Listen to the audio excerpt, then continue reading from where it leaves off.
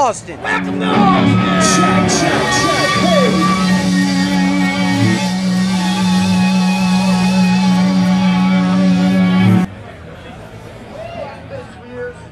Of course you fucked up.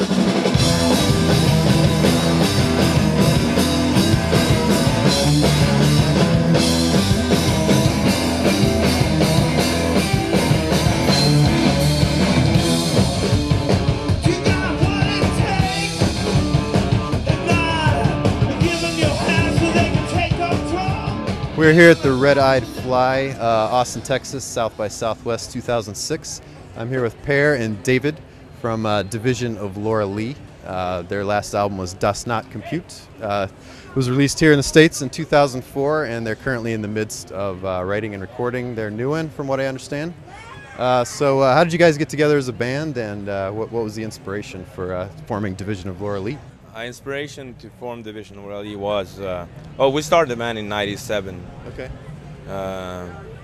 Well, we just bored, over the musical environment in our city that we grew up in, and we wanted to do something new, and challenging, kind of something fun, and weird. Yeah. So we just did it pretty much, and it became what it became. What kind of stuff were you listening to at the time that kind of inspired the music? Well, the reason, it's like three bands are reasons why we started this band, and it's Fugazi, Sonic Youth, and a band called Drive Like Yahoo. Okay. So yeah, excellent. So lots of guitars on the album, but not just guitars. But I guess we'll start there. What do you guys prefer when you pick up the sixth string and get to it? Is it you guys Fender guys, Gibson guys, or otherwise? Well, we use pretty much whatever, but basically I like to use Tele custom ones. Both for live and studio, but I also really love playing like SGs and Les Pauls. I got a bunch of custom-made Ibanez guitars. In fact, yeah, awesome.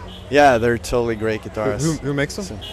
Ibanez. Oh, Ibanez. Okay. Yeah, custom they Ibanez. make them in California, and they're custom. Factory. How about for amplifiers? What do you guys play through?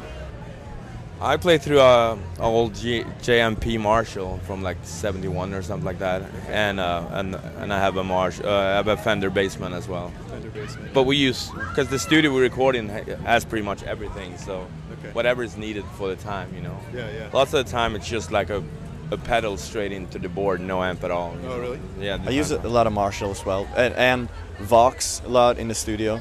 Okay, like the AC30 kind of thing. The AC30, yeah, sure. Yeah, okay. And lots of like compressions, and they're all different kind of stomp boxes. Just yeah. Okay. So who takes on the songwriting duties for Division of Laura Lee? Is that job split up, from what I understand? It's quite split up, yes. Yeah. It's been sometimes it's mostly me, and sometimes it's mostly David, and sometimes it's mostly Jonas. But we're all three kind of working on it. Okay. It's kind of like cycles that we go through. Sometimes it's somebody's writing a lot, and that just. It depends on the mood, kind of, But Yeah. So you're When fortunate you got to have something to say. Three songwriters. You probably somebody's that's already awesome. always hitting it, right? At some point. Yeah. That's great. Great. So how about the studio session for Das Not Compute? Can you tell us a little bit about that? It was really long, like 3 months maybe. Okay. All together with mix and all that, and we were not really finished when we got into the studio. We had the songs, but they were not really worked on, so we did everything there, which was kind of cool, but I don't think I want to do that again, because it kind of takes time and gets you tired. Yeah. So it was a bit crazy, but we had a good time, Pretty much, at that record we used as many channels possible for putting stuff on. On the new record, it's totally opposite. Okay.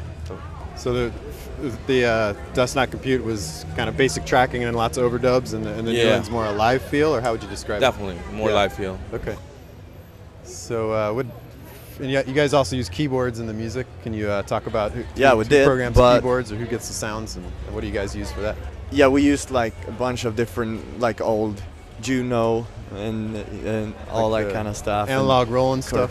And Korg, like the Moogs and Wurlitzers, and we play all the stuff ourselves. And we can't really play, so it's more like we just joke around and see what's going to be good. Yeah, excellent.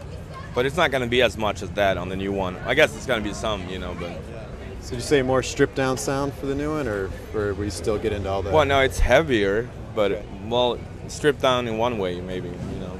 But you know, you live with a record that long and you go on tour and you did that thing back then. You tend to like want to just do the opposite, not because you don't like to do it that way. It's just that you want to do something else, you know. So now we were totally like well rehearsed. We had all the songs, like all the bits and pieces were put together. So we just went in there, recorded it live, and we're keeping like almost everything from what we first put down. Like maybe if there's a mistake here or there, we like do it again, but keeping it raw and lively.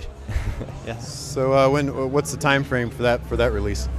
Hopefully August or September, something like that. Okay, great. And you guys have a title yet for the new one, or is it still working on that? Yeah, but it's secret right now. Secret. Okay. All right. Well, I'm sure your fans will be waiting for that one. Yeah. So any other bands you've seen at South by Southwest that you've been that you like, or yeah, we've or seen a should lot have of seen? stuff. I saw Chris Christopherson. Okay. He was cool. Excellent. Yeah. I saw And You Will Know Us by the Trail of Dead, which is one of my favorite bands. And Yeah. Speaking of Chris, I saw Christopher Ostrom, a Swedish singer-songwriter. He's really great. Yeah, he's really good. And The Gossip. Swedish bands that are being good. Yeah. Can you name some other bands that are coming out of Sweden now? Well, that you guys Christopher like? Ostrom is great, and also another band that played here this festival is called Flamman. Okay. It's like it means the flame, Yeah. but it's in Swedish. But it's awesome, and Matthias Hellberg, another guy, just by himself with a guitar, but it's great. Okay. There's a lot of good stuff. Great. Any advice for guys writing or ladies writing songs in your genre, the kind of power pop punk stuff? Any advice you'd give them for No. aspiring musicians? No. No, well, inspire musicians. Well, that's what our music do, you know, Yeah, and okay. that's what music did for me. But in generally, just I just want people to try to create as, powerful and dangerous and honest music as possible. You know. Stay with your own original Yeah. idea. Don't let anybody believe the labels. Don't No, believe no. MTV. Don't believe that. Okay. only mess it up. If They're you guys the devil. If you guys had to face some of that in your Division of Laura Lee experience, Too much. Yeah. Too much, Too yeah. much. Especially when you're younger. good stuff. So you guys new album in the fall, and then tour planned after that, or what's next for you guys? Yeah, probably we're gonna tour. We're gonna start tour again in August, and we'll probably do it for 2 years, as usual. But Okay. so we'll be back here pretty soon in U.S. Great. Have you found audiences receptive here in the States to you guys? What? Have you found the audiences receptive to your music here in the States?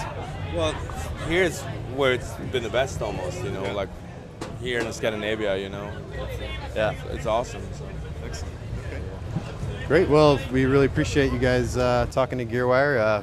They'll be playing here at the Red Eyed Fly tonight, and we should be able to catch the gig and give you guys a little bit of that too. So, Good time. Bear and David, thanks again. Thank you, man. Appreciate it. Thank you. My Excellent. pleasure.